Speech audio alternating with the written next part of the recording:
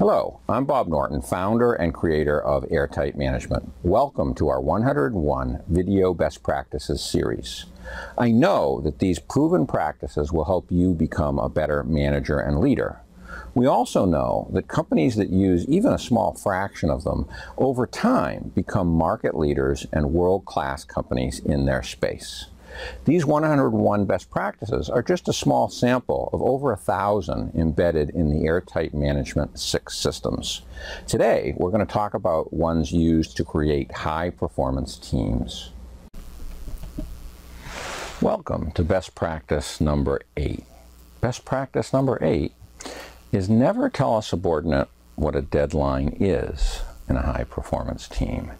Ask them what it should be. Now this is subtle, but it's also critical. Asking a professional, remember in high-performance teams we're dealing with professionals. We're dealing with more senior people, not novices. They should not be micromanaged. But asking them to go and make a plan and come back with their own deadline forces them and engages them to check all the resources that are available, to figure that out, to take ownership of that, instead of it being handed down from on high. It gets them mentally committed to that goal and that deadline, and it puts them in the position of selling that deadline to any subordinates that they may have. This is powerful psychology, and it's very important. If you find yourself handing deadlines to people, you're really micromanaging if that's not like a laborer or a very low level person in terms of their experience and their abilities. So definitely always ask them. Now, to some, this may sound a little strange because they're used to thinking, well, a manager is supposed to tell them when to get it done. But the manager, if they're not micromanaging, if they've stepped back and they're letting the team do their job, doesn't know everything. They don't know all the interdependencies. They don't know the available resources. There's many things they don't know.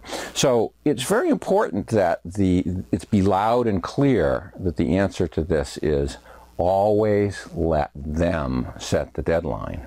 You can always play with what's going to be in that deadline if you have business imperatives that need to come in a certain circumstance. And that's a different level. If at the strategy level you're saying this product has to be out within 6 months, that's sort of a different thing, because that's going to the team and saying, what can you get done in 6 months?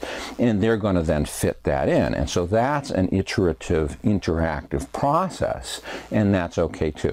But it's never okay to say, you will be delivering this as a professional on the 1st, unless that's coming from a client, and then that's going to drive the resources that that professional needs to make that happen. So if it's an outside customer or an outside force that's imposing that deadline, then that's a business imperative as opposed to a team decision, and that's a different thing, and then you act differently. And remember, the design process should always be pretty iterative. We're going to have a best practice on that as well. So it's the team leader's job not to tell people when things will be done, but to maximize the overall productivity and the results of the team. That's micromanaging and teaching people not to think for themselves if you're telling them when and how things are going to be done. So you don't want to do that because that holds them back from growth. It teaches them to put the monkey on your back, and oftentimes they then won't take that deadline seriously.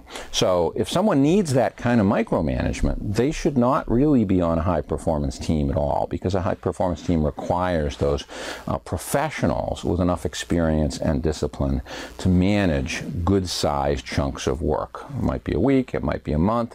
Somewhere in that range is very reasonable. But you can't use high-performance techniques on everyone. Lower-level employees without experience really cannot operate well on high-performance teams. They will drag that high-performance team down in terms of its effectiveness. It's for knowledge workers. It's for people with skills and experience and discipline that know how to make things happen. So that's it on this particular goal. Always ask what the deadline is. Never impose those deadlines on phases or pieces of a project. I'm Bob Norton for Airtight Management.